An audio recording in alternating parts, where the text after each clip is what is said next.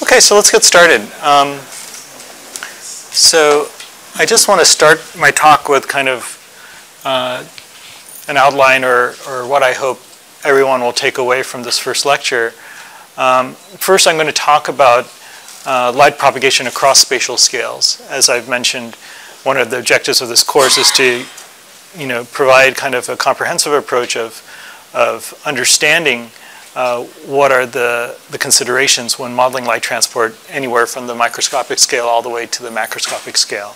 And so we're going to talk about the various approaches for modeling light transport across spatial scales, talk a little bit about the applicability and the limitations of each of these modeling contexts, both theoretically as well as practically. And then I'll transition to talking a little bit about, from a modeling or computational perspective, what are the different considerations one has to consider when wanting to know something about light transport as it relates to a therapeutic application as opposed to a diagnostic application. Ultimately, the equations, the governing equations that you solve are the same, but the ultimate metric that you're interested in computing is different, and therefore the approach to doing that may differ.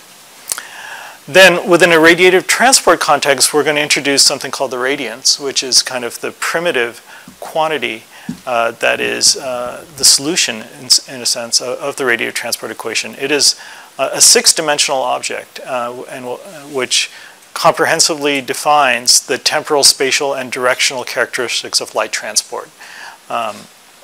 And we'll talk about how that can be derived and how that can be manipulated. And so that will kind of end the first part of the lecture, which will focus more on modeling and computation. And then the second portion will focus more on, I'm sorry, I have one more element here, which is actually how you put together absorption and scattering processes in a way to extract what's called the radiative transport equation. And so we'll talk about how light propagation is modified separately by absorption and scattering and how both of these are treated in radiative transport. Then we'll transition to talking a little bit about the origins and characteristics and spectral dependence of optical scattering and absorption in tissues, where it comes from and how it can change depending on composition and structure. And then we'll combine these two elements, the elements of the modeling and light transport, with the intrinsic optical properties of tissue to derive fundamental spatial and temporal scales. And these spatial and temporal scales are going to be important to bear in mind because as we go forward in the course, when we consider optical penetration depths, optimal, say, spatial frequencies or optimal temporal modulation frequencies to actually extract optical properties, your sensitivity to absorption and scattering will be dependent on these fundamental spatial and temporal scales, which arise from a combination of the characteristics of light propagation and the characteristics of the composition and structure of tissue. And so it's that combination that gives rise to these spatial and temporal scales. So very basic, just want to remind all of you that there are two ways that we can model light. We can, in the classical description, light is a transverse electromagnetic wave where the electric field and magnetic fields are mutually orthogonal to each other, and both of these are mutually orthogonal to the direction of propagation. And typically, what we're interested in biomedical optics, broadly, if we're interested in wavelengths roughly in the visible and near infrared, both from a therapeutic and a diagnostic point of view. At the same time, one can also consider light from a particle or quantum description as localized neutral particles, which we call photons. And these photons have a quantized energy, which is linked to the wavelength. So the longer wavelength, the smaller the energy. And that's all parameterized through the speed of light and Planck's constant. Okay. Yet light falls that we're considering, it falls in a very narrow spectral band throughout the whole kind of panoply of electromagnetic radiation. And from the standpoint of biomedical optics, light in the visible and near infrared is actually quite special when you consider the relative spatial scales of the biological systems we're interrogating relative to the wavelength of light that we're considering. I'll talk a little bit more about that in a second. But also the corresponding photon energies are also very important, because the energies that we use when we use visible and infrared light are resonant with primarily the electronic structures of biomolecular molecules, as well as their vibrational structures. So that by doing spectral measurements, we're actually getting molecular fingerprints of the electronic and molecular structure of these molecules. And that's what makes it so powerful for uncovering tissue composition. So kind of zooming in from this very narrow rainbow here of wavelengths, I want to kind of talk a little bit about the spatial scales that we are interested in interrogating in tissues. And so this ranges all the way from kind of the micron or even submicron scale, which we use using optical microscopy, both conventional bright field and phase contrast, as well as these deep microscopy techniques, deep tissue microscopy techniques, where we can actually directly or indirectly get at subcellular morphology, subcellular composition, and then using various techniques, we can look at the coherence properties of light and how that gets modified by scattering to get more blurry but deeper imaging of deeper tissue structures using optical coherence tomography. We can look at moving scatterers to give us a sense of flow at larger spatial scales. Spatial scales roughly on the order of 10s to 50 microns at depth. And then we are also interested in how light is dispersed as it propagates into deeper tissue layers. And so techniques such as spatial frequency domain imaging and diffuse optical spectroscopy and imaging propagate deeper, collect light that is propagated more deeply into tissue and can give us some understanding of the interaction of cells with its surrounding matrix and vasculature. And finally, looking at very large volumes of tissue on the cubic millimeter or centimeter volumes to look at bulk tissue physiology and dosimetry. Now, when one is interested in interrogating tissues on these various spatial scales, it gives rise to various methodologies that one can use to model that light transport. Ultimately, these spatial scales down here, less than a few microns, you're really dealing with light transport on spatial scales comparable to the wavelength of light. And therefore, to really understand that, one has to start from kind of the most rigorous model of light transport in a classical sense, which is Maxwell's equations. And we'll talk a little bit about that in a second, how much can be done and what are its limitations. As one goes deeper within tissue or looks at light transport over larger spatial scales on the order of roughly a few hundred, tens to hundreds of microns, one can start to look, throw away kind of the parameterization of light as a wave and really go to this ansatz of considering light as a neutral particle and go into the radiator transport regime. LS here designates the characteristic spatial scale of single scattering events, meaning what is kind of the mean distance that light will travel within tissue before it encounters a scattering event. And depending on the tissue, that's on the order of 10 to 100 microns, typically in the visible or near infrared. So the transition from needing to invoke Maxwell's equations to being able to get away with radiator transport really happens on spatial scales that are comparable to LS. Probably you want to be much larger than LS. So probably for spatial scales or tissue volumes larger than maybe 100 microns characteristic length scale, you can probably start to consider applying the radiator transport equation. But smaller than that, you really need to stick with the Maxwell's equation context. Now, once light has been scattered, often the change in directionality of that light isn't often modified that much. And typically one has to accumulate a number of scattering events before the photons have lost memory in some sense of its original direction of propagation. And once that happens, we consider light propagation to behave as a modified diffusion process. This is often called the diffusion equation, or I like to call it, it's really the diffusion approximation to the radiative transport equation. And this is a modified diffusion process. It's not exactly like thermal diffusion or other types of diffusion in that you actually can extinguish light. So you have to modify a diffusion equation to accommodate for absorption.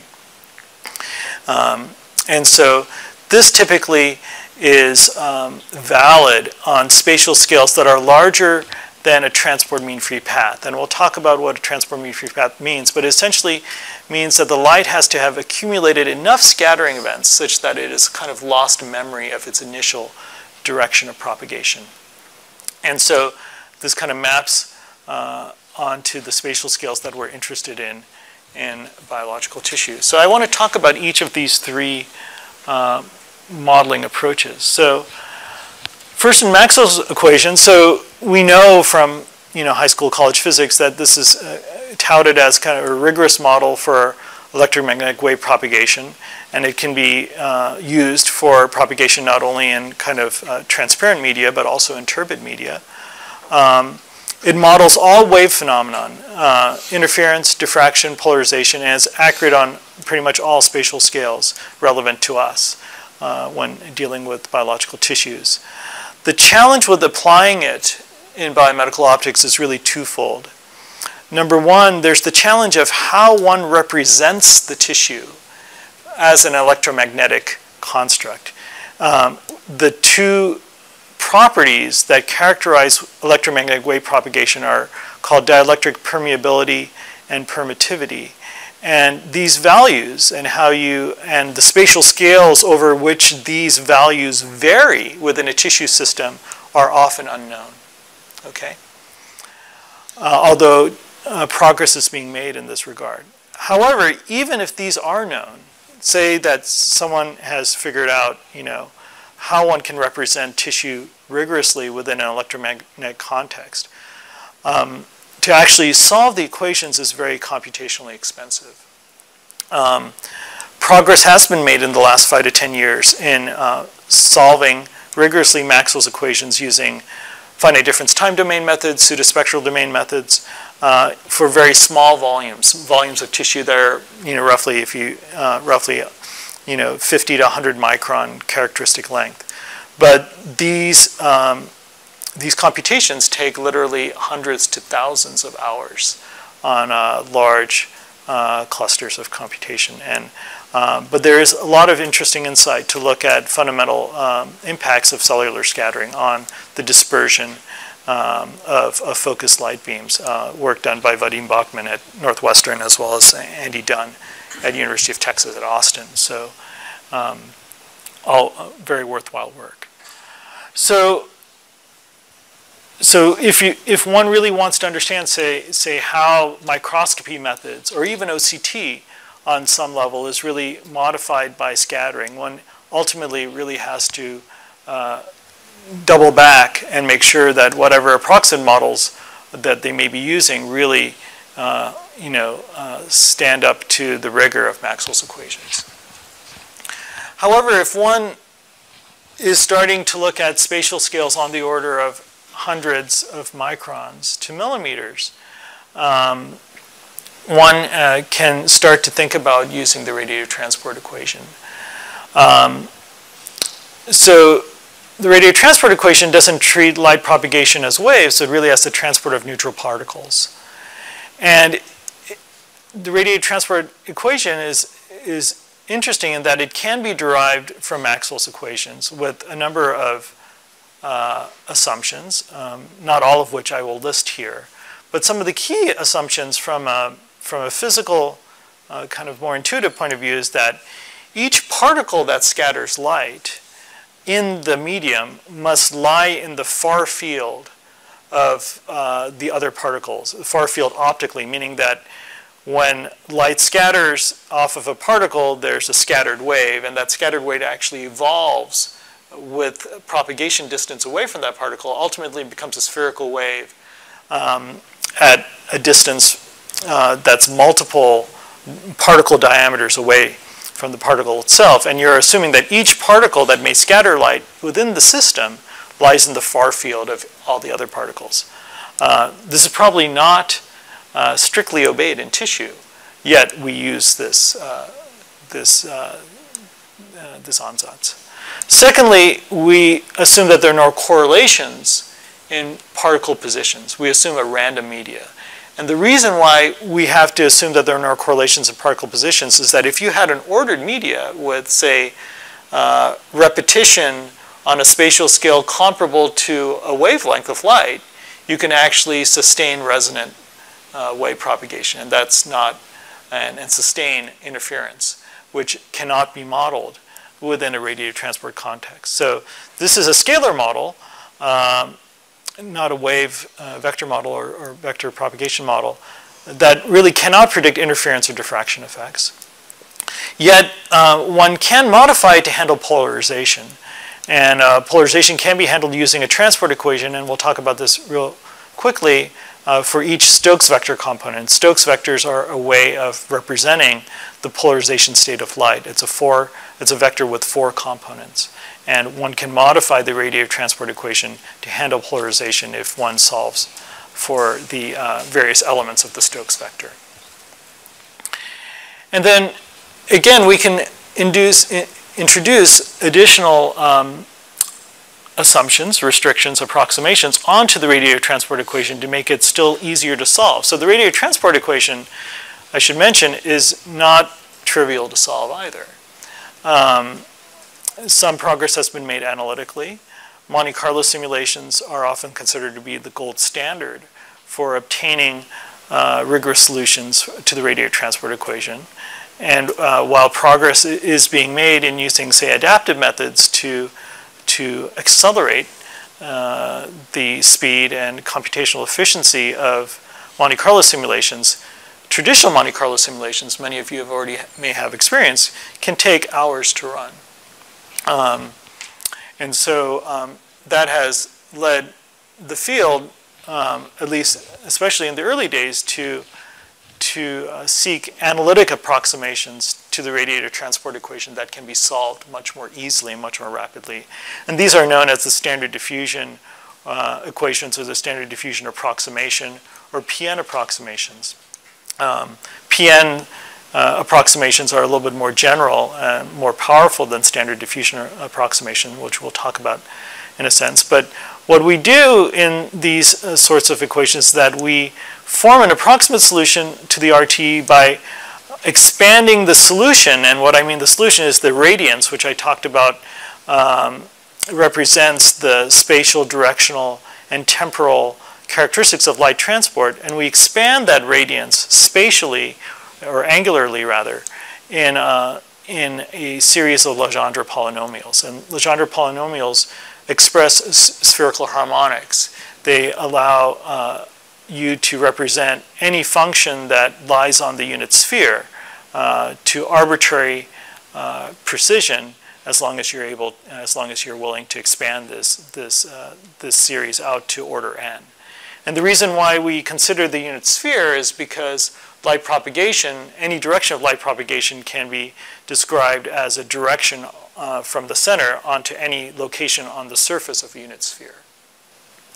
And so in general, the radiance can be a very complicated function on the unit sphere, and therefore to fully represent it, you have to take out this polynomial expansion to high orders. Now what this allows you to do is it allows you to reduce this RTE, which is an integral differential equation, to a closed set of n+1 coupled partial differential equations, which themselves can be solved. High orders still require much effort to be solved. And therefore, what we often do is that we usually take this series up to order 1, meaning we truncate after the first expansion, the first order expansion. And this leads to the P1, or standard diffusion approximation. And this has had a long history of development in biophotonics, going back to the mid-'80s. And often still provide a workhorse in extracting optical properties in many applications. The limitations for the standard diffusion approximation are considerable, and one really needs to consider this. Number one, these predictions are accurate in highly scattering media. We'll talk about what that means a little later on. And at locations that are distal from sources and boundaries. And so we'll discuss what we mean by highly scattering and what we mean by distal locations in a moment. So I think I want to pause there because I'm going to switch gears a little bit. Any questions at this point? So this is meant to kind of discuss, what are the various approaches one can use to model. Often it's often interesting to consider the transition between regimes and when one might be able to get away with a more crude approximation versus a more rigorous one. Everyone's okay with? Yes. So let's. Can you actually reiterate those Hold on. assumptions when going? Oh. Can you actually reiterate going from those assumptions from Maxwell's to the radiative transport equation? Could you just explain those again? Thanks. Yeah. So the first, so we're interested in modeling light transport in turbid systems, systems that scatter. And so in a kind of strict sense, in a medium that is deterministic, that has structure, you're going to have scattering particles that are distributed throughout the tissue. And radiative transport equation, in some sense, takes a view that you have distributed scatterers at point locations throughout the system. So the first assumption means that the number density of particles is sparse enough such that the characteristic distance between particles is sufficiently large such that each particle lies in the electromagnetic far field of the other particles. So that essentially you have the far field approximation of the scattered wave is incident on any other particle. Secondly, that the particle positions within the medium have to be random. Because if they're not random, you can actually sustain interference or diffraction over large spatial scales. In fact, a lot of pieces of optics, reflectors, are actually layers of thin films that are spaced at some multiple or half multiples of a wavelength so that you actually get resonant features due to the scattering of light off of these multiple layers. So on a particle description, you want to make sure that the particles aren't arranged in an order such that you can actually sustain interference, because this does not consider interference at all. It's a scalar model. Okay. Is that okay? Other questions? Okay. Great. Also, I encourage people, I know we have very well-trained electrical engineers and physicists in the room. So if there are other, in past lectures, we've actually had a lot of discussions, about, concepts such as this, because people in the room view these things from different perspectives, and often hearing those perspectives are helpful. Yeah, so Tom. Yeah, I'm goading people on Gordon as well in the back of the room. I know this is maybe, more of a general philosophical question. Sure. Is anyone going even further back, which would be, quantum mechanical, because Maxwell's itself is a classical approximation. Yeah. But I'm assuming that, once you get into the area of singular molecular imaging and things like that, you have to start considering, quantum interactions. Yeah. So, I'll go and say, let me put quantum aside. I would say that there's still even great debate in defending RTE as a valid approximation or limit of the Maxwell's equation. And I can refer you to a number of papers currently in the literature, because there's these assumptions of ergodicity issues with respect to, in Maxwell's equations, all the waves are propagating simultaneously and they're interacting with each other. Whereas here, we often in Monte Carlo simulations, we launch the photons individually, and they don't interact with each other. So there are some fundamental issues here. Going from Maxwell's to RTE is not a trivial thing. And if you want to go into quantum mechanics, yeah, I mean, it's even the way that we represent photons is not consistent with the quantum mechanical description of what a photon is. So yeah, it's from a fundamental physics standpoint, these transitions are tenuous and challenging, because especially, you know, a lot of people are interested in hybrid simulations. You know, there's a lot of work in from many years ago looking at transition from radiative transport to diffusion, and can we develop hybrid models of stitching together a diffusion approximation and at large depths within tissue with, say, a Monte Carlo simulation at close to boundaries. And people have done that, and that stitching is actually a little more defendable, because you could rigorously derive the diffusion approximation in the limit of the RTE.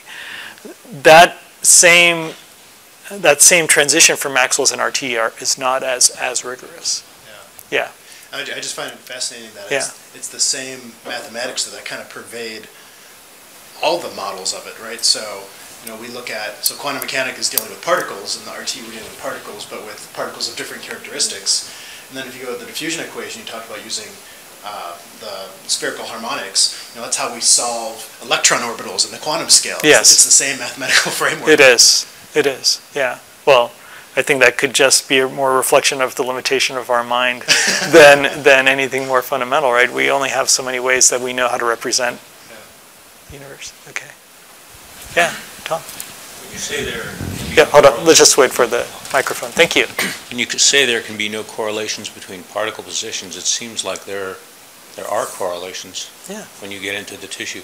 Absolutely. Lots of them in layers. And, yes. And, you know, there's protective layers, and there's changes between one tissue and the other. The collagen fiber orientations are change on a small scale.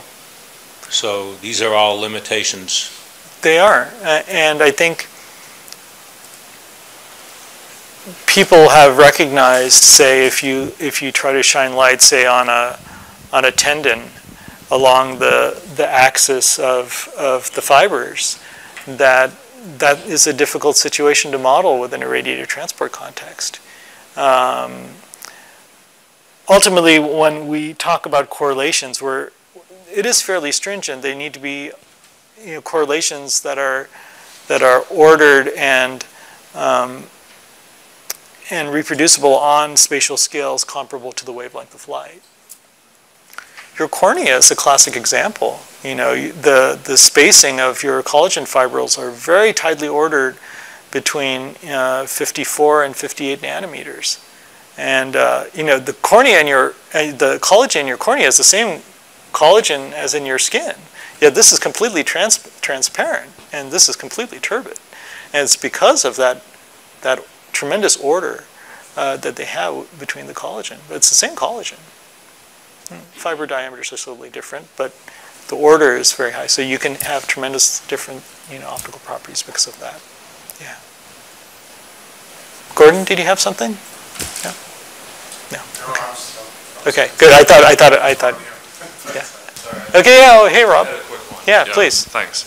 So, so you mentioned that the Maxwell's equations, trying to solve them, it's very, very computationally rigorous. But I know that obviously over the last couple of decades, a lot of work has been done with Monte Carlo simulations, as you also mentioned, where that's kind of gone from something that people also felt was really, really computationally rigorous to now it's at least seeming more manageable in a lot of cases. And I was wondering if there's kind of an analogous school of thought with the Maxwell's equations that eventually the computational burden is going to be reduced enough where people will be able to rely more on those. Yeah. I can't claim to be an expert in that. I think,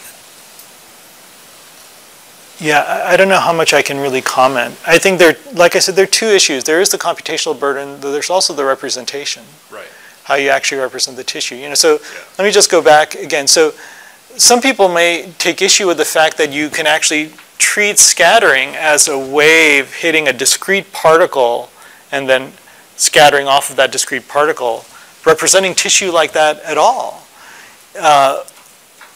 Another way one can represent scattering is that tissue has a continuously varying refractive index or continuously varying permeability and permittivity, and it's that variation that gives rise to scattering. So how one, again, will represent the tissue, how you can get those properties, how you can represent the tissue now on really spatial scales of nanometers, because that's what's going to be important that can affect the actual wave propagation process. I'm sure there'll continuously be advances in computation, but there's also more fundamental issues. How are we going to extract the appropriate representation? Yeah. Okay. Shall we move on? Okay, great. Okay, so I mentioned that there may be different considerations in doing diagnostics versus therapy. Here's the laser pointer. I hope it's red. No, it's green. Oh well. Okay. So this is a really kludgy description of shining a red laser pointer on my finger, but of course this is green, so you don't see anything. But everyone's done this, I'm sure, in this room. And when you shine a red laser pointer on your finger, your whole finger glows red, right? And you see red light coming out. You probably, when you're a child, you go in a dark closet and shine a flashlight, and you see your whole hand glow red. Okay, and so there are two kind of things one can be interested in what's happening when you illuminate a biological tissue with a light source. One is if one can take a cross section of my finger and look at the light distribution, the light field, as you will, within the tissue, and this kind of color map just is diagramming the regions where there are a lot of photons impinging at a particular location versus areas where there's fewer photons impinging on the location. The rate at which photons are traveling from or traveling to any given point is given by the fluence rate.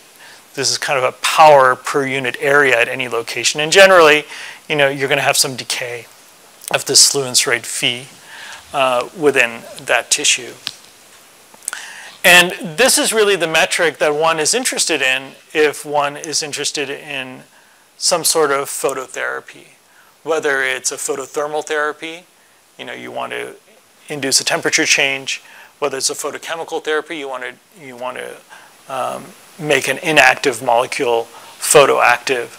Or if you want to excite fluorescence, right? The efficacy with which you will be able to excite fluorescence is dependent on the photons that are available to promote that transition in that molecule from a ground state to an excited state so that it can re-emit. So intrinsically, if you're interested in therapy or fluorescence, you're interested in the internal light field. You're interested in the light distribution within the tissue. Now, when you're doing diagnostics or imaging, you're interested in a slightly different light field. You don't typically have access to this light field, although you might be very interested in it because you want to know where all the light that you're detecting comes from. But unless you have an interstitial probe stuck into the interior of the tissue, you only have access to the boundaries, whether it's the top boundary or the bottom boundary, right? And you can measure a reflectance or a transmittance in this simple geometry. Since you have effectively a collimated beam impinging, you typically measure some sort of decay on the lateral surface, either in reflectance or in transmittance. And so here, there may be some internal light field, but ultimately this internal light field, which is generated due to scattering and absorption within the tissue, gives rise to some field of light that is projected onto the surface. And so what this light field is on the surface is, pun not intended, it's a reflection of what's going on beneath the surface. So they're linked. Yet computationally, there are different considerations to extract one versus the other. So the question is that how does this light field get generated? You know, based on the fundamental interactions. Okay, and it's all based on the experience, the trajectory of a photon or multiple photons that give rise to this collective light distribution. So very simply, if you have photons traveling within a tissue, what are the various outcomes for these photons? Okay, well, if you have refractive index mismatch, of course you can have specular reflection at the surface. Not all of the light you're going to deliver to the tissue actually enters the interior of the tissue. You can have some light that undergoes one or multiple scattering interactions and get re-emitted. We typically refer to light that has undergone one or more scattering interactions within the tissue and then escaping a diffuse reflectance in this case because it's coming back through the same surface that the light came in. You can also have light undergoing some scattering but then running into an absorber. Here I've shown the absorbers discretely, but they could be distributed homogeneously within the tissue such that the light gets extinguished gradually as it propagates. You can also have light transmitting after multiple scattering events or directly through. Or you can have, of course, absorption that leads to fluorescence as well, and then the re-emission is at a different wavelength, and then you have to consider the propagation of that light through the tissue or even transmitted or reflected out. Okay? But collectively, you know, you do hundreds or thousands or millions of these photons, and you can generate this light field. And this is, again, just an artistic description of what the light field may look like, which is kind of consistent with our intuition. It's a homogeneous medium. But what I want to emphasize here is that this color coding is kind of telling you, well, what is the mean number of photons that are emitted from this particular location? But this is not the complete story. What's really important is not just how many photons are available at this location, but what is the directional distribution of these photons? In what directions are these photons traveling? And the representation of that is called the radiance. So the radiance is a function that's not only a function of space, denoted by bold r, which is just a vector denoting this location, but direction, which we denote by capital omega, and time. You know, time is to just consider the fact that our light source may be varying in time. So if we just kind of look at this point, we may just, you know, intuitively, it seems like you probably have more light going in this forward direction, given that you have all of this collimated light coming in this direction. You may have some light moving backwards because there's a lot of scattering in here that probably sends light back, but probably not as much as light coming forward, since you have more light at locations up here traveling downwards than you have light coming up. And of course, this is just a two-dimensional cross-section, right? There's also light coming into and out of the board, right? It's directions on a unit sphere. So ultimately, the complete solution to this problem can only be derived by finding the solution to this radiance.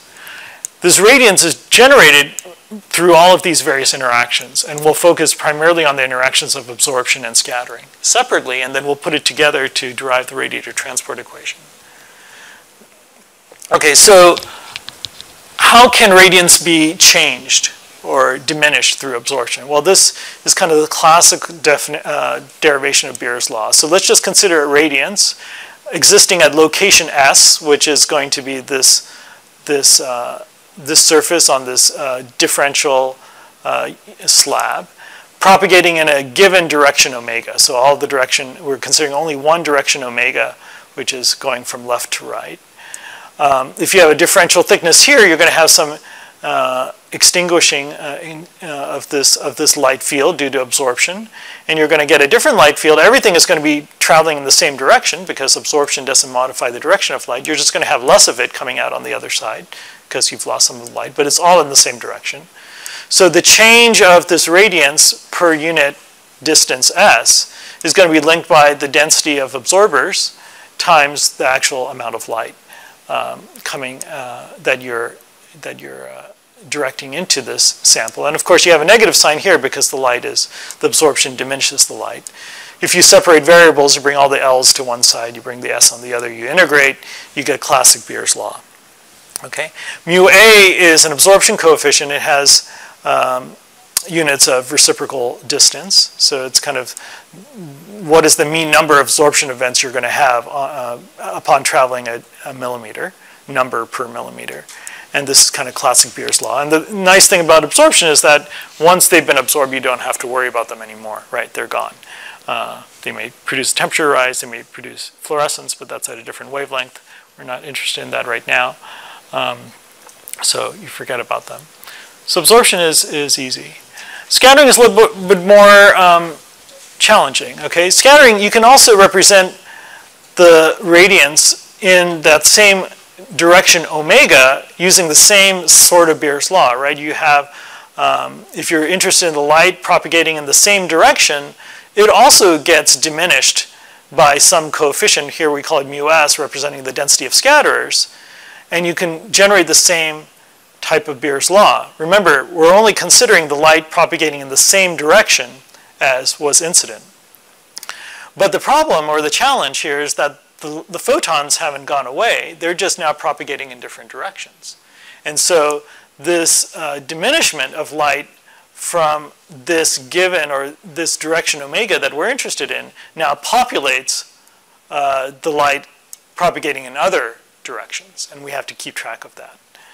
But if you're interested just in collimated light, you know you're going to have diminishment of the collimated light due to both absorption and scattering. So the total attenuation of light traveling in a specific direction can also be expressed by Beer's law, where mu t is simply the sum of mu a and mu s. This is sometimes called the total attenuation coefficient, mu t.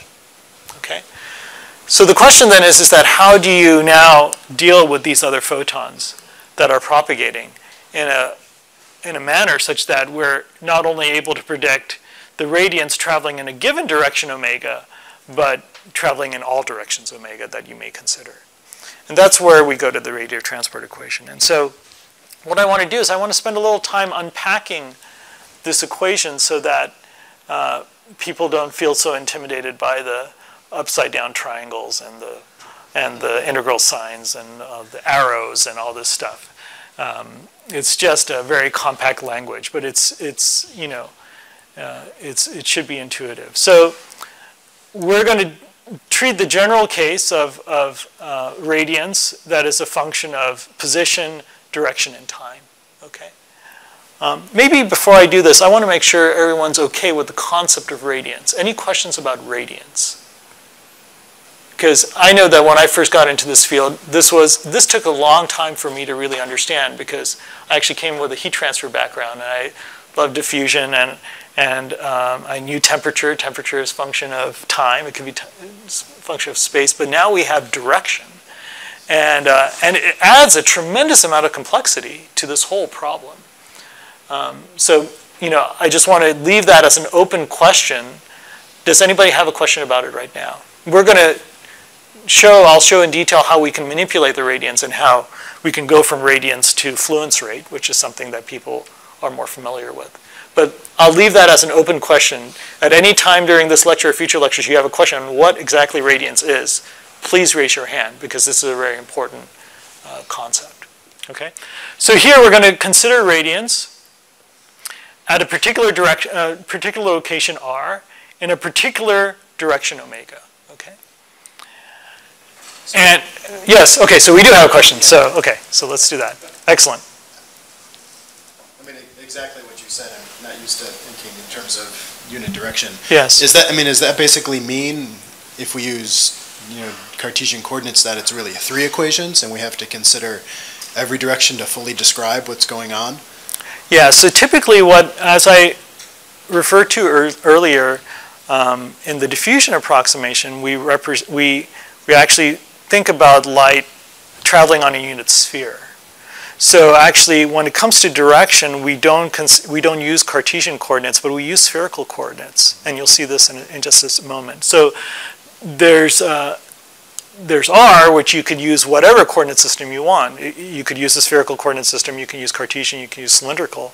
But typically for omega, we typically look at unit sphere. Jerry, do you have any comments about that? Is that typically always, you haven't seen? So, Okay. you represent the sphere in 2 dimensions and its surface, the unit sphere. So these Right. are normalized to have length 1. Yeah. Okay. And so in that case, you have two directions: the azimuthal and the longitudinal angle, theta, phi, and theta, which we'll see in just a moment. Okay. Any other questions, Gordon? I really just had a comment. There are lots and lots of optical units for measuring perhaps what people would call power and its directionality. Yes. And so there's radiance, but there's also irradiance, and it's worth noting that there's a difference between those two and not to get tangled up in them. That's right. So radiance has this angular dependence, which you always have to keep track of, and that's the difficult bit, I guess. That's right. Yeah, irradiance usually is the amount of light or the power that's impinging on a flat surface. And so, and we'll see that again, because what we'll be showing, I talked about therapy and diagnostics, and how in diagnostics you're interested in a reflectance or a transmittance, and ultimately you're looking at the light that can be traveling out of the tissue at multiple angles, but ultimately you're only detecting what hits a flat surface. And so you've got to figure out how all of this light that travels in different directions gives rise to a reflectance, which is basically an irradiance. Yeah, but that's a very important point. And, but we'll look at how we handle that mathematically. Okay, so here we have a time rate of change. V here is just the velocity of propagation in the tissue. So this is going to be V is just the speed of light divided by the refractive index of that tissue, which typically we use 1.4 is kind of a traditional value that's used for refractive index of tissue. And this is, how, if we're considering this point within the tissue denoted in green, how is this radiance changing with time? Okay? And it can change in time through multiple interactions. So first we have to recognize that light is constantly moving, right? So, and therefore you can have loss of light or gain of light through propagation, okay? And this is a directional derivative. This is the gradient, spatial gradient of the radiance, dotted in the direction of propagation, omega. So this basically says, how much light do we have moving into or out of that volume in the direction omega that we're considering, okay? And so this is, if you have light propagating in omega, it's propagating away from this location. Therefore, you have a loss of light due to that propagation away, okay? So this is just the spatial gradient of L, because L is defined spatially amongst all R, and you're taking the dot product of that onto the direction that you're considering, okay? You can also lose light out of direction omega due to an interaction. That interaction can be through absorption, right? We know that if you have absorption, the light's gone. You could also have a loss of light from omega due to scattering, right? Because the scattering takes the light from omega to a different omega, which is dealt with a different equation. It'll be another direction. But out of omega, it can also be lost due to scattering. So mu t is this transport coefficient or total interaction coefficient, is the sum of mu a and mu s. Okay, so you have a loss there, you have a negative sign there. Okay, so these are the two ways you can lose light, right? Through propagation and through interaction, absorption or scattering. You can also gain light, right? You can gain light by, you can have a photon traveling, so we're interested in this omega here, going from left to right. Well, you can have other light in the medium that is propagating, going along its merry way, and then hits a scatterer and gets scattered into the direction you're considering. So this term here considers, well, we have all of this light that propagates at these different directions, omega prime. What is the probability that that light will be scattered from this direction omega prime into the direction omega that we're considering? Okay, so there's this function which is called the single scattering phase function, which is a normalized probability density function that describes this probability. Okay? And since there's not only one omega, so this product tells you, well, of the amount of light that is available at omega prime, what is the probability that that light will get scattered into omega? Okay? So this product tells you the transition from omega prime into omega. And you want to consider all the different omega primes. You have all the omega primes along the unit sphere, right? You have to consider all these other angles. So 4 pi just means that we're integrating over 4 pi solid angle, which is the surface area of the unit sphere.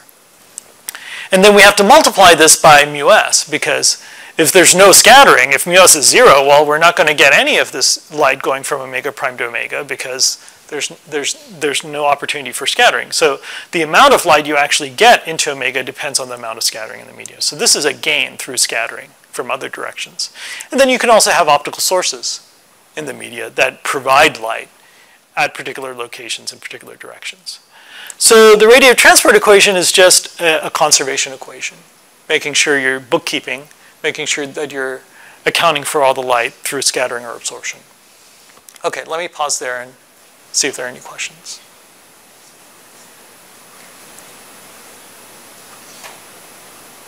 Everybody's fine?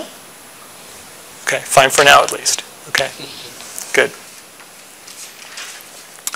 So the other thing I just wanted to mention, I alluded to this earlier, is that one can account for polarization within a transport context. And this is just the vector radiative transport equation. It's the same form, only I've just replaced the L's with I's, which the I is representing the Stokes vector, bold I.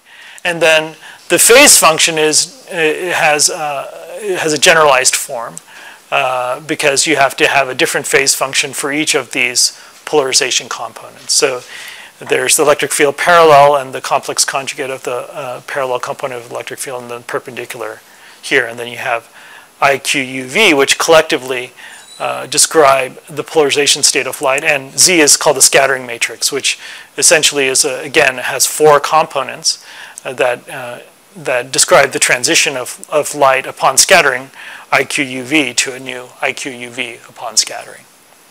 So it's actually a 4x4 matrix, because you can have transitions from any component to any other component upon scattering.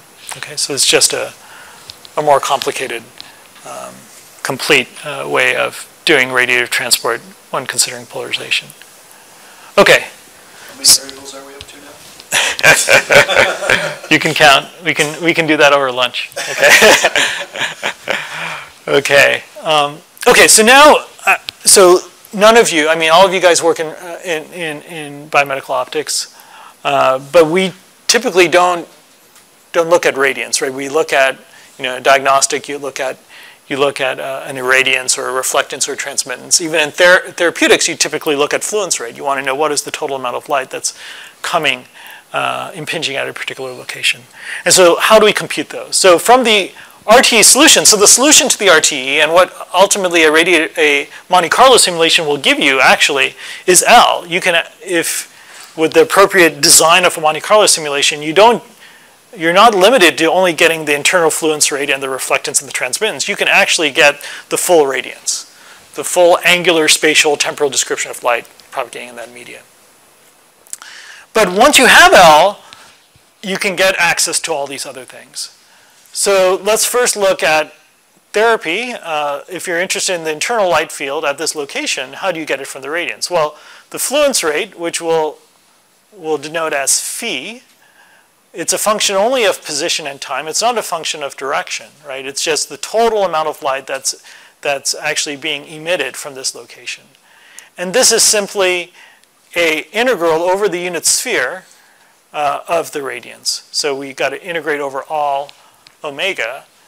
So as I alluded to with the question from Tom, what coordinate system do we use to represent direction? So we use spherical coordinates.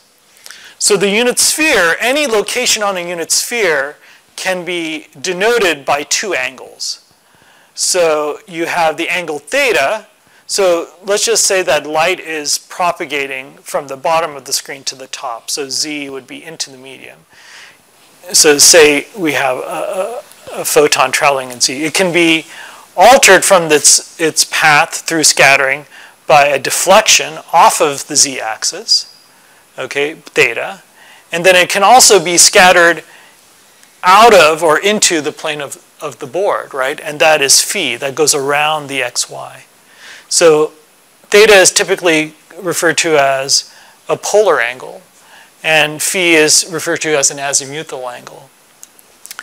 And so a unit area on the unit sphere, well, this arc here is given by a delta theta. And if you're going around the z-axis, when you're going around in the phi direction, the radius of that circle is given by r sine theta. But since we're considering a unit sphere, the r is just 1, so sine theta. And then the circumference of that arc is given by sine theta delta phi.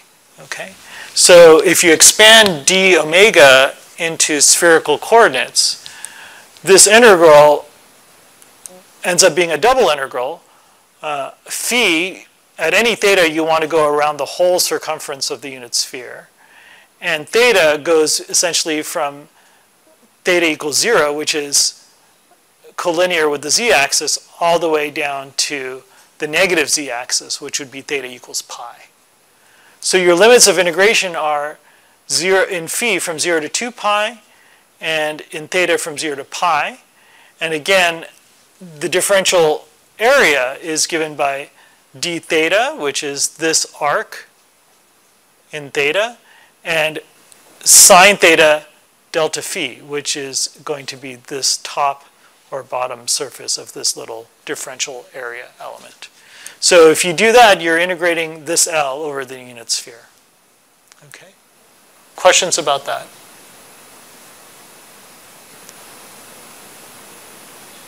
Okay. Analytic geometry from high school.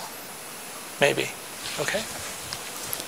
So I remember in past workshops saying, well, are you assuming that the light field is isotropic? And the answer to that is no. So L, again, has different value for different omegas, as denoted by the different magnitudes of these arrows. If you replaced L with a constant, that would mean that you're dealing with an isotropic field, right? You're assuming the same magnitude in all directions, okay? But it's this directional dependence that allows you to take care of any angular variations of light propagation. Okay, so now the question is that if you're interested in imaging or diagnostics, you don't have access to this internal light field. You only have access to what's coming out of the surface. Okay? So this is a depiction of that graphically. I just want to note that typically you have a refractive index mismatch at that surface. And so I've introduced intentionally a discontinuity in the magnitude of this radiance, because that's what happens. And we'll consider the boundary conditions a little later. But when you're looking at a reflectance or an irradiance at the surface, you're interested only in what's happening at z equals 0 in this case, and you're interested only in the light that's traveling upwards. So instead of integrating over the entire unit sphere, we're only looking at the directions that are, in this case, propagating in a direction that is in the hemisphere opposite of the tissue hemisphere. So you have to take the direction of the light propagation dotted with the inward pointing unit normal, and if that is negative, that means you're propagating away from the tissue. Okay, so this means that you're only integrating over a hemisphere. And you're looking at the light, the radiance that is propagating at z equals 0 just on the other side of the boundary, not the tissue side, but in the air side, so to speak. That's why I have a z equals 0 minus. And we'll talk about how we can get that. It's also a function of angle, and in theory, time. And then what you need to do is that the reflectance, typically your detector is not a sphere. Your detector is a planar surface. So what you need to do is that you need to take this direction of propagation and you have to take the projection of that onto the outward pointing normal. And since I've defined the inward pointing normal as z, I have to take the projection onto minus z. And so, of course, even if the amplitude of this arrow was the same as the amplitude of this arrow, light traveling at this more oblique angle is not going to have the same contribution on your planar detector as light traveling normal to that surface. And so this accounts for that. Okay? Now, if you had a detector that was hemispherical, then you don't have to worry about that dot product because you're capturing light normal to that detector at every single location on the unit sphere. Okay? But typically, your detectors are planar. Okay? So that's how you extract reflectance. And so the integrals, sometimes in some geeky transport literature, instead of showing this dot product less than 0, they just say S2 minus, which is the upward pointing hemisphere in the negative z direction. So I just thought I'd throw that in just in case you run into that and are confused. And then the limits of integration are slightly altered here. Again, theta is defined in the forward z direction, so the theta, limits of theta now start from pi over 2 to pi. And the phi is still 0 to 2 pi. For every theta, you're going around the whole unit sphere. Okay? So that's what that integral looks like. Okay, so let me stop there. I'm going to switch gears. We're going to put aside light transport for a moment and talk about tissue properties. Any questions about this?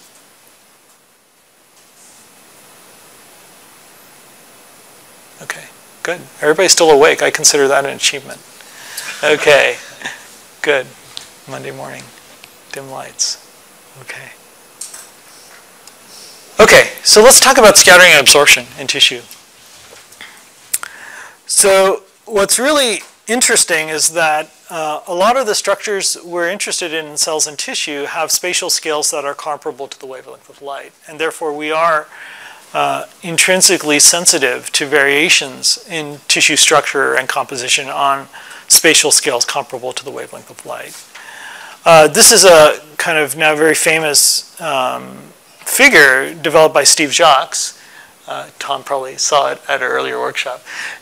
Yeah, showing kind of the multi-scale nature of structures within tissue, ranging from tens of nanometers in the form of lipid bilayers, all the way to cells which have characteristic spatial scales up to tens of microns.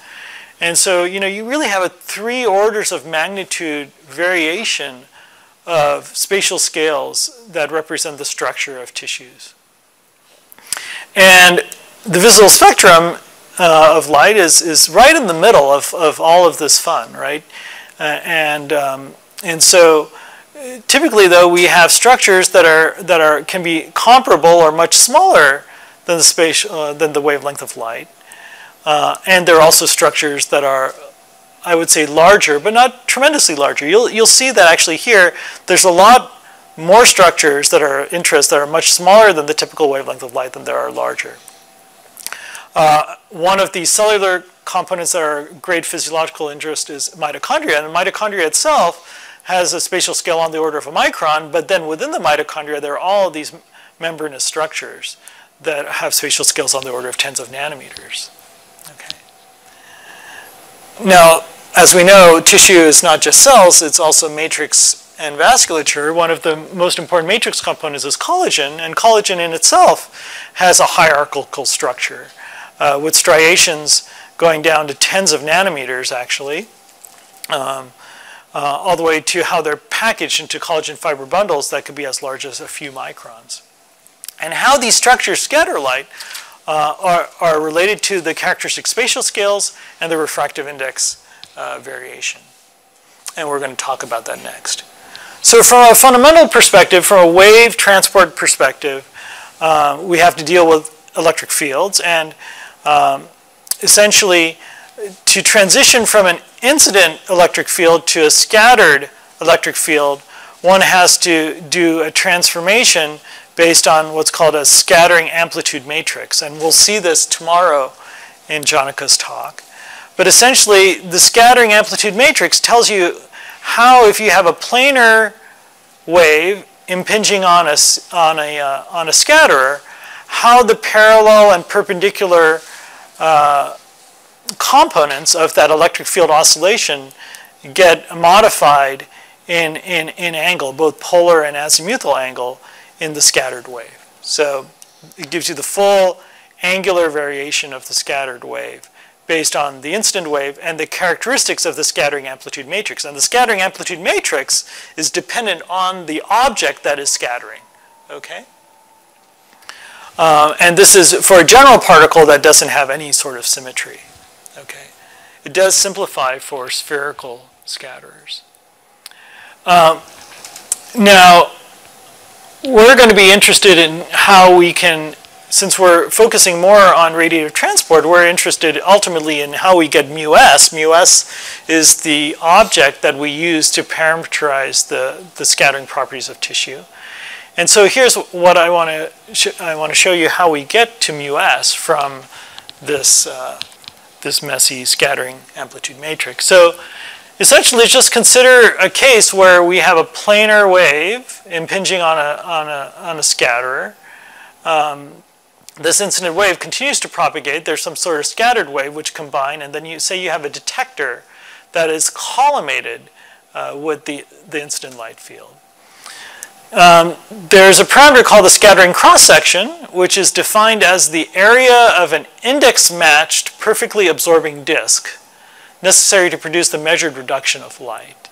So in reality, this particle has a different refractive index than the surrounding medium. Otherwise, it wouldn't scatter the light at all. It would just go right through. But what we're trying to find out is that if I replace this by like a microscopic hockey puck that is black, that will absorb every single piece of light, how large does that hockey puck need to be in order to get the measured reduction of light that you see when you put the particle there? And so that's what we do here, is that essentially we look at the ratio of the power, which is linked to the intensity, which is linked to the square of the electric field of the scattered wave over the incident wave. That's the reduction of light. You have to actually look at this over all angles. It's not just in the collimated direction. And this is equal to a scattering efficiency times the area of that disk. So this is times the area of the actual scatterer. So this is the scattering cross-section. This is an area. It's given because you have a square of the wave vector there. And so this scattering cross-section can be decomposed into the scattering efficiency and the actual cross-sectional area of the scatterer. And so you can imagine that the scattering efficiency takes on values actually from 0 up to 2. Actually, you can have disks that need to be twice the size of the scatterer in order to actually accommodate for the measured reduction of intensity. And that's because the particle can absorb, but it can also scatter. And so you can have losses due to both.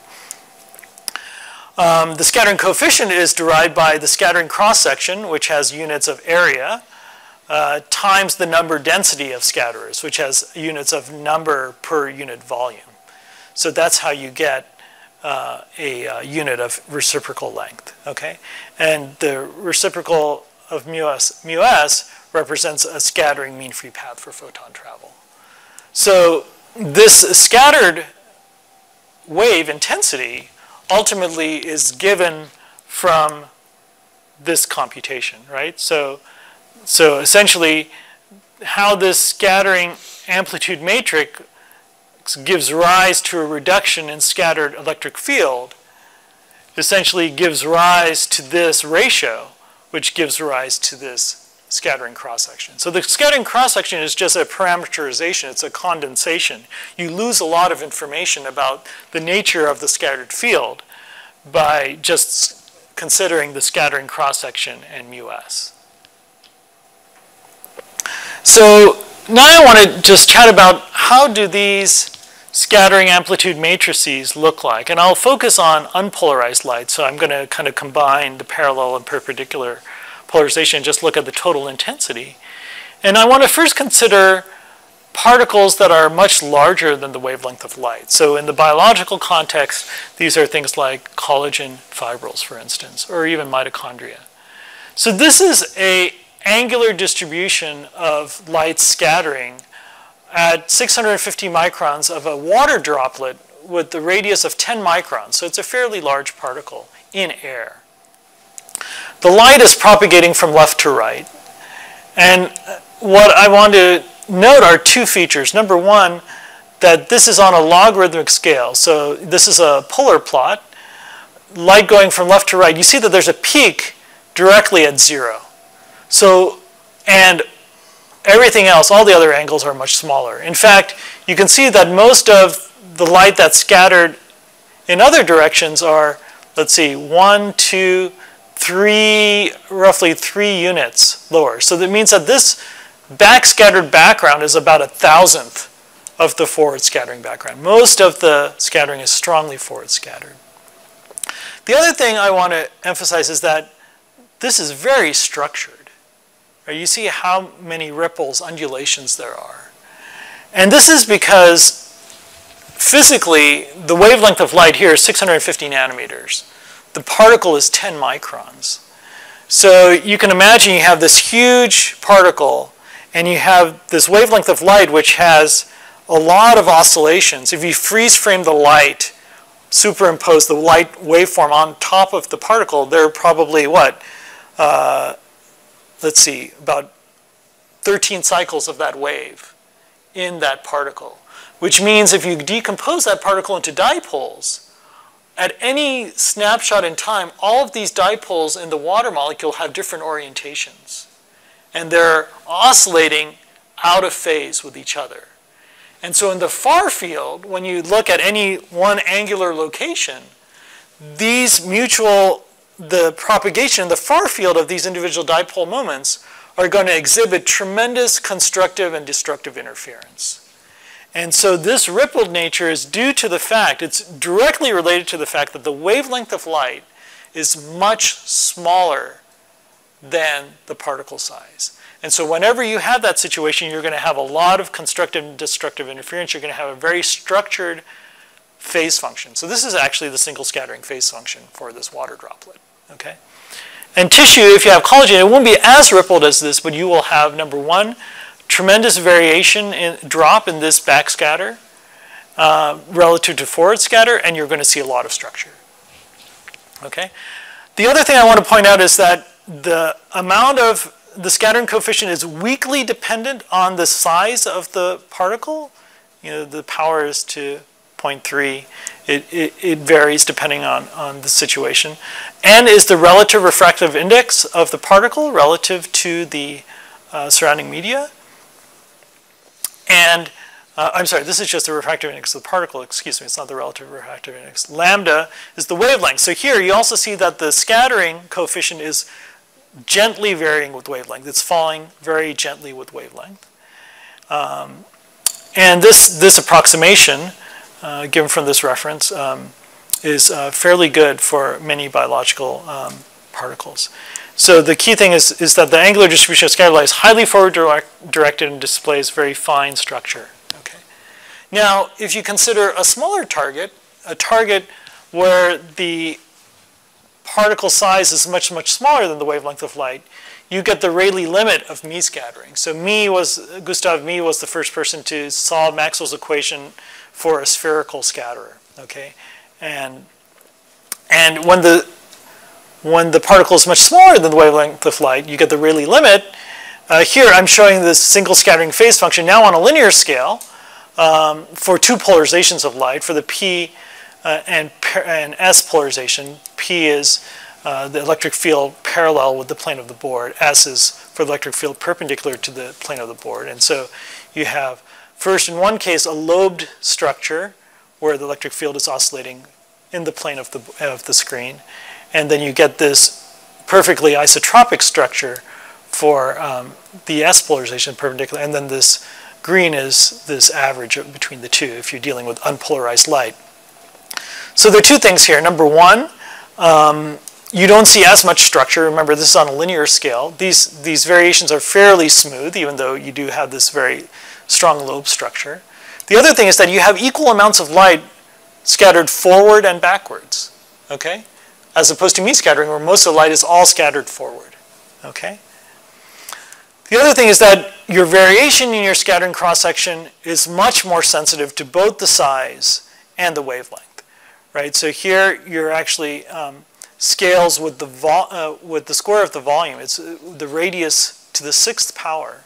Scattering cross-section increases, and you are highly damped in wavelength. So you have 1 over lambda to the 4th dependence of Rayleigh scattering, and this is the classic explanation for why the sky is blue, right?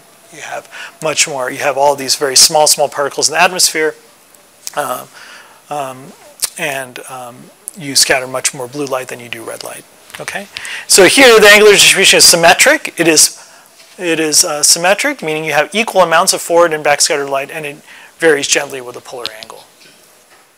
So what does this mean for tissue? Okay, tissue is a virtual potpourri of scatterers, right? You've got scatterers of all types with different refractive index mismatches to different sizes. So there are a couple things that we do in the transport equation. We look at μs and the phase function. So we need to know what the number density of scatterers are, and we need to know the angular distribution. In the diffusion context, we actually don't even see μs. We see something called μs prime, and we'll see that later on when we derive the diffusion approximation later on in this course. But you see what's called the reduced scattering coefficient, which is the product of the single scattering coefficient μs times 1 minus g. G is something called the single scattering asymmetry or anisotropy coefficient, and it's the average cosine of the scattering angle. So what this means is that for theta going to 0, where there's no scattering, G becomes 1. When scattering is perfectly isotropic, the average scattering angle is actually 90 degrees, right? So G is 0, right? You have equal amounts of light going forward or backward. If you have a particle that somehow scatters more light backward than forward, you would actually have a negative G. The reason why μs prime is helpful is that it brings particles which have different phase functions kind of on an equal playing field. You see that you may have a large μs, you may have tons of particles, μ particles for instance, that give you a large μs, but if their G is very, very high because they all scatter forward, they have a G close to 1, they don't do a very good job in randomizing the direction of the propagating light because it only deflects the light very moderately. But if you have a lot of μ scatterers, their Gs are going to be much smaller because they basically scatter equal amounts of light forward and backward.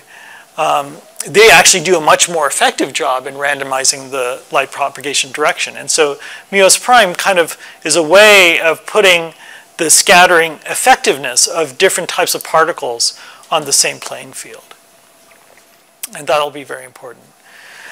And tissue typically is modeled as a mixture of Rayleigh and μ scatterers. Often in the literature what you see is that you see empirical correlations of the wavelength dependence of scattering in tissue as an inverse power law to wavelength. We saw that scattering typically declines with wavelength. And what they do is that they use A as some sort of density number of scatterers, and then you pick what is the μs prime at some reference wavelength. Sometimes it's chosen at 1,000 nanometers, sometimes 500. And you have some sort of decay according to B. So sometimes they do a single power law. You can be a little bit more sophisticated and say, well, I know that I have some number of scatterers in my tissue that are really small. So a fraction of my scatterers in tissue are Rayleigh scatterers. We'll call this the Rayleigh fraction. The rest of them are not Rayleigh scatterers. They're μ scatterers. And so these Rayleigh scatterers should have a lambda to the -4 dependence. These other non-Rayleigh scatterers, μ scatterers, should have a different dependence, a different value of B. Can I fit my measured wavelength dependence of reduced scattering to get the fraction of Rayleigh and μ scatterers and get a slightly different value of B? So what this plot is from Steve Jacques' recent paper in Physics and Medicine and Biology, where he maps reported values for B and B μ. If me equals B, it means that there are minimal Rayleigh scatterers in the material. So tissues that lie on this 45-degree line, it indicates that they basically, F Rayleigh is basically 0. And the further deviation you get from this 45-degree line indicates the higher prominence of Rayleigh scatterers in that tissue. And here you see the correlation between the difference. If you have B should be probably smaller than B because you've extracted out all of the Rayleigh scatterers. How this reduction in this value of B due to separation of the Rayleigh scatterers maps to the actual number of Rayleigh scatterers in that medium. So you can get more information from this reference. But this is a very helpful compilation of tissue optical properties and how they relate to this conceptual framework of considering tissue as a combination of Rayleigh and Mie scatterers. And of course you have, that tells you something about the wavelength dependence, and there's also the amount of intrinsic scattering in various tissues, and this is just the value of A for various tissues compiled again in this publication, but you can see that it varies considerably about, you could see probably a factor of 6 or 7 going from skin, dermis, epidermis at the top, which are very highly scattering, to tissues such as breast, which is very low scattering relatively. And then there are also considerations of what the phase function looks like, and these are values as a function of wavelength for various tissues of the single scattering anisotropy, how much forward directed that scatter is relative to, say, a Rayleigh context or a Mie context. And this, in various models, we typically use the Henry Greenstein's scattering phase function, which is an analytic phase function that can kind of give you an approximate angular distribution of light depending on this G value. Okay, so we're in the home stretch here. Just want to talk a little bit about absorption. So the first thing that one has to be really aware of when looking in literature trying to extract values for μA, the absorption coefficient, is that there are kind of two different conventions for absorption. Especially when you're looking at molecular absorption, you're probably going to a chemistry text, and they use slightly different metrics. So here, classic measurement of absorption is you look at the amount of transmission coming through with an incident intensity and a transmitted intensity, and the transmittance is just the ratio of the transmitted intensity relative to the incident intensity. Typically, this is in chemistry and spectroscopy. Often, this is expressed as 10 to the power of some extinction, or optical density, rho. The optical density rho is a product of the molar extinction coefficient, which has units of inverse length and inverse concentration, molarity.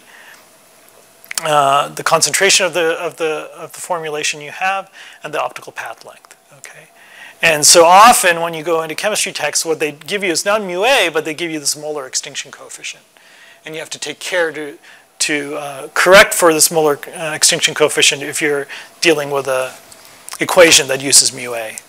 μA comes out of more of a physics pedigree, kind of an analogy to scattering, where you look at transmittance as an exponential with base E, and you assume an absorption cross-section times the number density of absorbers. So it's more like a particle description of absorption as opposed to a solution description of absorption. And here, μA is just a product of this absorption cross-section number density. But if you want to convert from one to the other, from epsilon to μA, you have to multiply or divide by the natural log of 10, which is an important factor. It's around 2.5 or so. So that's important to not make an error. So in tissues, you have a vast scale of absorption coefficients. Here's an absorption spectra for relevant chromophores in tissue over a fairly broad wavelength scale from the vacuum ultraviolet all the way into the infrared. Typically, we operate somewhere between 400 here to anywhere maybe to 1200 here. prominent absorbers in the visible and near infrared are oxy and deoxyhemoglobin and melanin. Although if you do any experiments or do therapy in the near visible ultraviolet, you have to deal with DNA, with protein, and in the vacuum ultraviolet, you actually have a lot of absorption by water. If you go out further in the infrared, water becomes a problem as far as absorption is concerned, or it doesn't become a problem actually. It's interesting to probe states of water within tissue. One thing I haven't listed here is lipid, which also has some vibrational absorption peaks here. Far out in the infrared, you have some collagen signal. What's important to know is that absorption is very large in the ultraviolet, in the near visible, and in the infrared, and absorption is very low in the red and near infrared, and so that gives rise to deep tissue imaging and also for therapy. What's also relevant for modeling is this ratio of scattering to absorption, because the ratio of scattering to absorption also tells you a little bit about how valid it is to use the diffusion approximation. So this is a plot of this relative ratio of scattering to absorption. You see again in the visible, things are low. This is 1 here. So here, absorption and scattering are comparable. But once you get to about 600, you start to see this tremendous rise in scattering. And that's because you have a drop-off in hemoglobin absorption. These 2 peaks here are due to the Sorey bands of hemoglobin. So here is the visible. You still see that you actually have a fair amount of absorption relative to scattering here. But now, as the absorption of hemoglobin wears off, you get tremendous penetration due to a scattering-dominated situation. And then here you start to see the absorption of water creep in, and now you start to see absorption becoming more important. And so the reason why I put up this slide is that this naturally shows you where kind of the diagnostic or therapeutic window is. It's really where you see this dramatic increase in this ratio of scattering to absorption. It also is the regime where the diffusion approximation is probably a reasonable approximation in many cases, but not in all cases. It depends on where you're probing the light field. And certainly when scattering is comparable to absorption, you really need to resort to Monte Carlo descriptions or radiative transport descriptions. And then finally, to kind of put things together, I said that the combination of the optical properties and the transport of light gives rise to important spatial and temporal scales, which will be very important when we talk about spatial frequency domain imaging and temporal frequency domain imaging, which is characteristic length scales for absorption, which we've linked to, and scattering, which are linked to the reciprocal of the absorption and scattering coefficient, and the reduced attenuation coefficient. L star is a transport mean free path, which is 1 over the sum of mu a and mu s prime. So it's the characteristic length scale for a photon to encounter an isotropic scattering event or absorption. I have typical values here. Light typically has to travel hundreds of millimeters, if not more, to encounter an absorption event on average, whereas the typical spatial scales for scattering are much smaller. And this gives rise to temporal scales. Photons last a long, long time in tissue before they're absorbed. And so you can extract a typical absorption time, this is often called the absorption relaxation time, by taking the reciprocal of the absorption coefficient and multiplying it by the speed of speed of light in the tissue. And the typical values for photons to hang around in tissue before they're absorbed are on the order of hundreds of picoseconds to tens of nanoseconds. This is to be contrasted by the time it takes for a scattering event to occur, which occurs really on the femtosecond timescale due to the density of scatters in tissue. And so the characteristic timescales for interaction are on the picosecond timescale. And this is all very important for time-resolved reflectance imaging, as well as for temporal frequency domain imaging. And intrinsic sources of contrast to absorption and scattering, both in the time domain and the temporal frequency domain, are linked to these absorption, scattering, and transport relaxation times. Okay? And so these are various metrics that are important.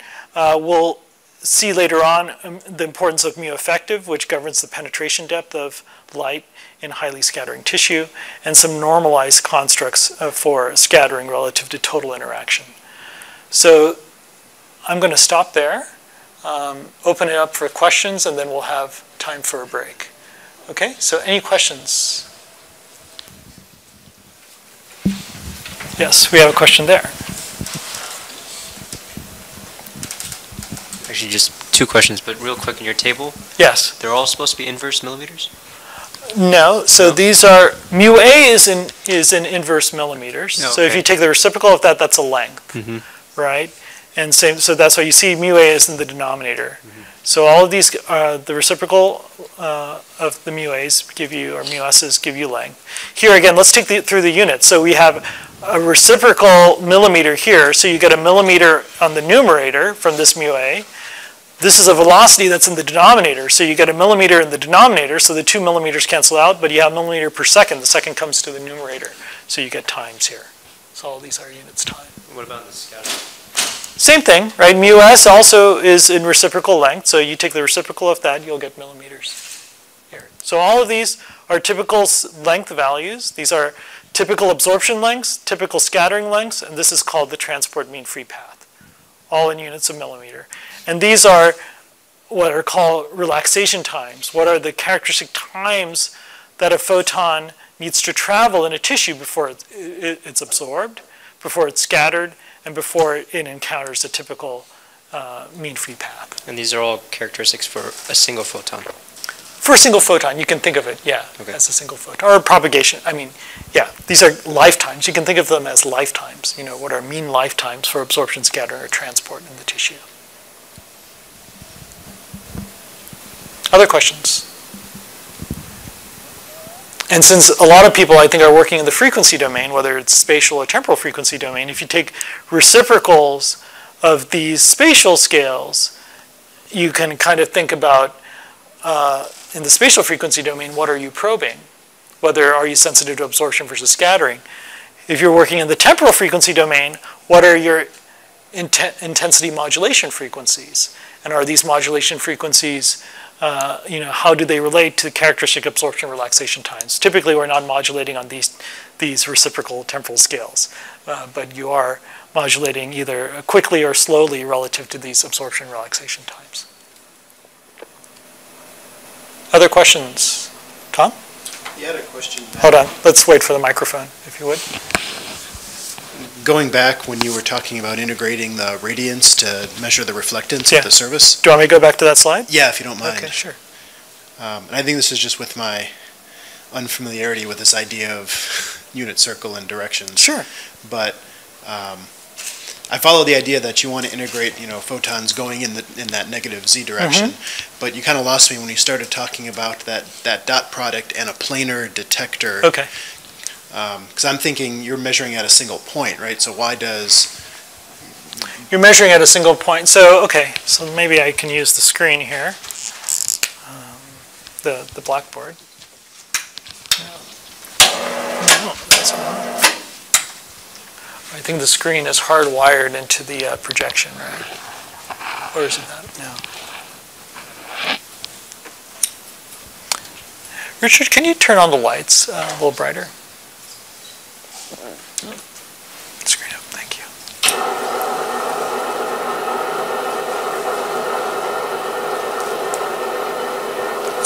I guess it's binary, either all up or all down. Can you also, yeah, that's great, okay. So if you just have a medium, you're looking at this light field coming up.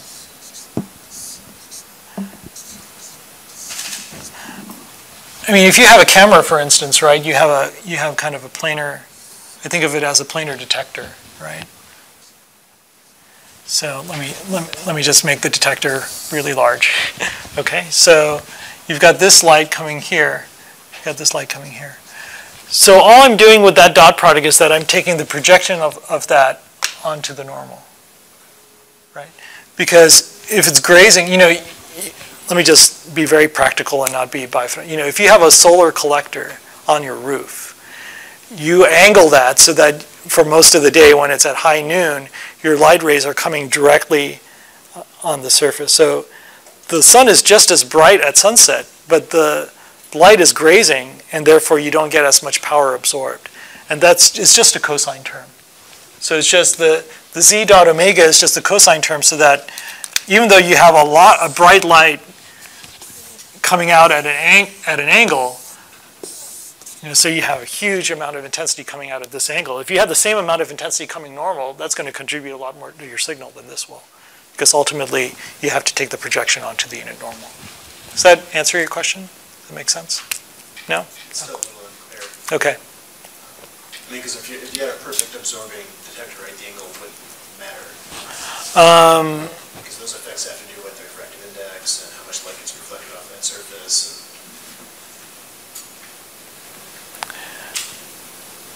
There's still the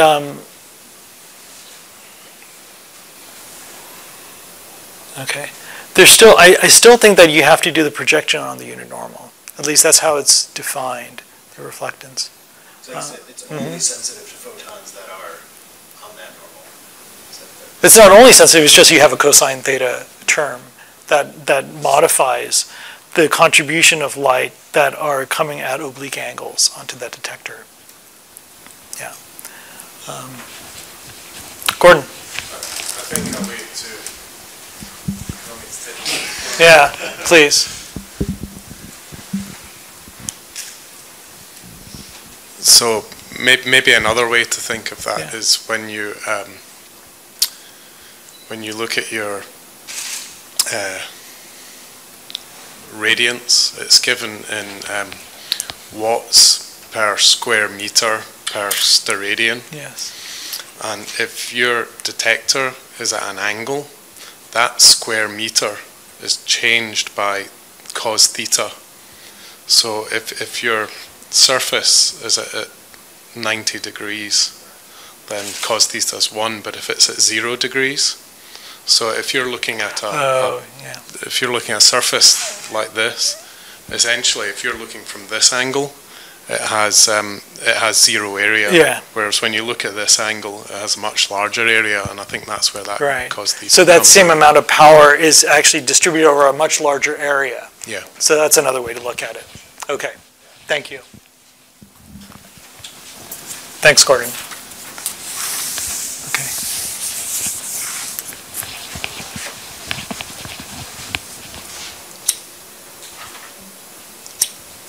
Okay. More questions?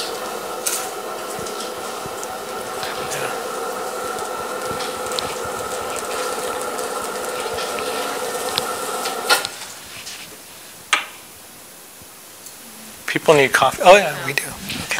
Going to the, I guess, the scattering properties of the tissue. Sure. There was like a lambda, a reference wavelength. Yeah. So does that mean like everyone uses the same reference? Unfortunately not. It doesn't. It's the choice of what you use for lambda naught is not critical. It's just arbitrary. So I think in this paper, Steve Jacques uses 500 nanometers and that just tells you, it just tells you where is this factor going to be 1. And A is basically the value of mu s prime at that reference wavelength. Okay. So that's all it is, right?